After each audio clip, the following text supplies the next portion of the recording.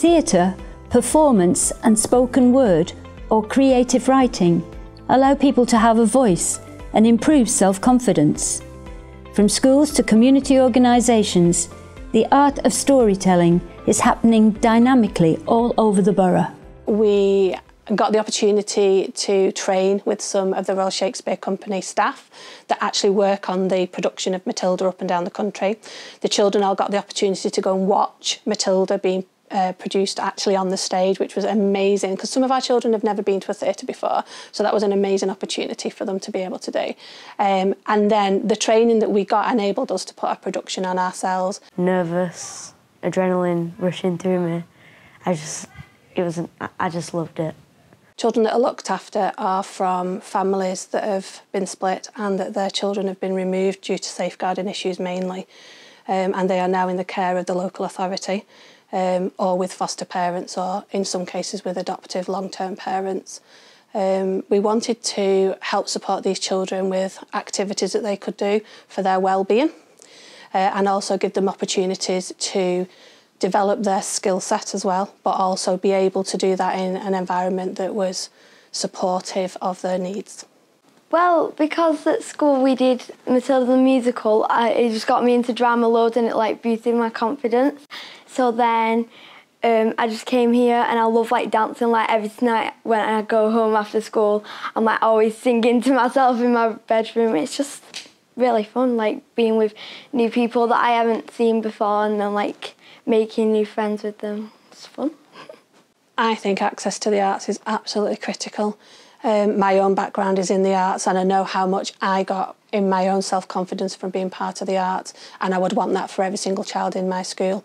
There's such a big emphasis on reading, writing and maths in a lot of primary schools at the moment, as well as the national curriculum, but I think the arts are critical. It's an opportunity for children to show emotion through what they do, and I think that is exceptionally important for pupil wellbeing, to give them the opportunity where they can show how they're feeling through either acting or singing or even dancing. It's an absolute must in every single primary school as far as I'm concerned. We're a community organisation. We mainly work with adults with learning disabilities, and we use all forms of creative performing arts and accessible sports as our vehicle to support people and for them to achieve their aspirations. We're going out and educating the young people, all the children and young people in Wigan about people with disabilities, saying how our lives have really come on in the past decade or so. So, because everything used to be so different, but it's lives are changed now for the better, and we really want to show that to people. It is all about gaining confidence and practising for real life, and theatre is one of the oldest forms of healing for people. So it works. You know, I've had students that I've worked with that wouldn't actually even communicate and speak unless they were on the stage, and suddenly turned into this other character that then slowly changed, you know, the way they interacted with other people and what other stuff they could achieve. So yeah, it can be quite magical, really. I think creativity is important just because of all the performances that we've done. We've got a big library of, and I think it's because it makes people understand their needs and disabilities in a creative way, like everyone's included, and all the things that we do involves everyone. You get that self-worth of performing in front of somebody because you've gave something to somebody who's come to watch it, and there's so much to be gained from that, even from someone who might not be verbal. So I think it's the best way to learn, and it's the best way to grow. Good way. Wigan Little Theatre's membership has ages ranging across the life course. In 2019, they were honoured for 70 years voluntary service with the Queen's Award and received visits from His Royal Highness the Prince of Wales and Sir Ian McKellen. The recognition we get would obviously be nothing without the people that work there, and volunteering is a big part of my life now at Wigan Little Theatre, and I've met so many people through it. I think it's something that we should all look at doing, and definitely it makes Wigan Little Theatre better. The more volunteers we have, the more experience we get, and that's again what we're trying to instill with the youth theatre, that volunteering is important, and it's not just about performing on stage, but it's about being part of something bigger than yourself. So. My confidence has improved much better since I've been part of the youth theatre group. For me, it gives me something to do. I'm not stuck in my room, and also it's like a chance to be someone else. You know, it's a very good break from reality, and I've met a whole load of new friends through acting in Wigan Little Theatre and the youth theatre, and it's the best thing that's ever happened to me.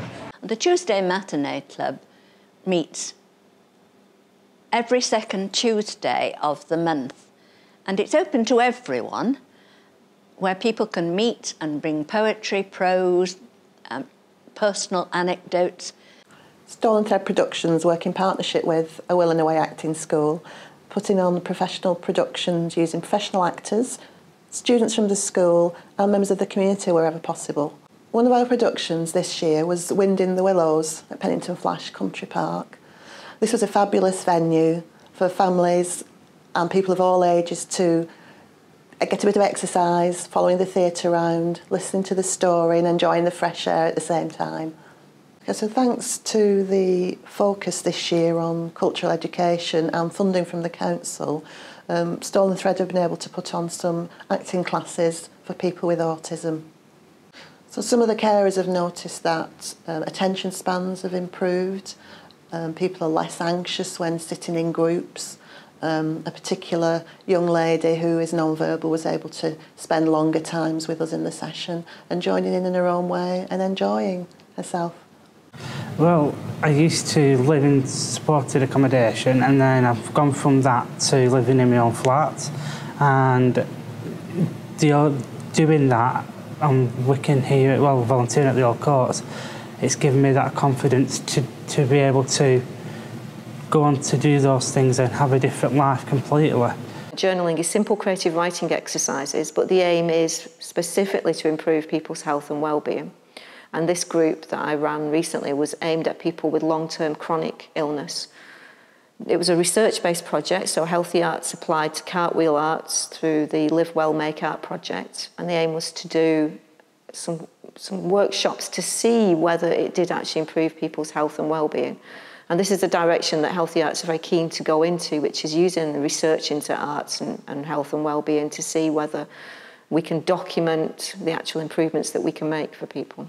I'm currently working with a local resident. He's a disabled man who is non-verbal, who communicates using a light reader, and for many years he's wanted to write his life story, and he's now using his personal budget to pay for me to go and work with him and spend time, and I'm ghostwriting the book for him. But Healthy Arts are also applying for funding to actually create a book and create a launch event for him so that the book can actually reach a wider audience, both in print and online.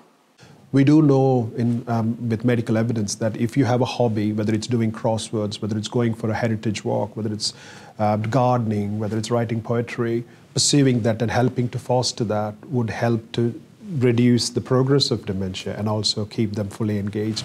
And also it's nice, it humanizes, rather than become a disease-based model, they still have all their attributes when it comes to those particular areas of art. And it's amazing to see somebody who can't remember their address or phone number come alive when they're reciting a poetry they like. And I think that's the most rewarding aspect of this camp. The Dementia Voices project is an idea that started over 4 years ago in collaboration with the University of Manchester. And we piloted a short performance piece that captured what it's like to live and be affected by young onset dementia. And then we applied for funding from the Wellcome Trust to develop the project further through a public engagement with research grant. And that grant enabled us to visit multiple different groups of people living with young onset dementia and their carers, and talk to health and social care professionals and really understand what it means to be affected by this. And through those workshops, Louise Walwyn, the writer, created the piece Hidden. Hidden tells the story of 4 people, all experiencing young onset dementia.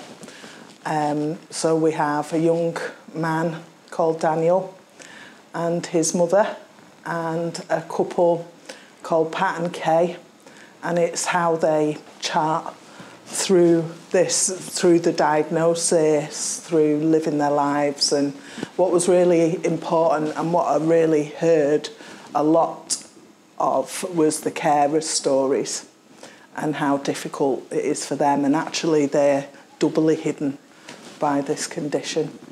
This sort of work is really important to me personally, because drama and art has got such an important role to play in changing the way we think about the world in which we live, and particularly about, I'm always really interested in the experience of people who don't really have a voice, and the sort of way that drama can enter and really help people understand difference a bit more.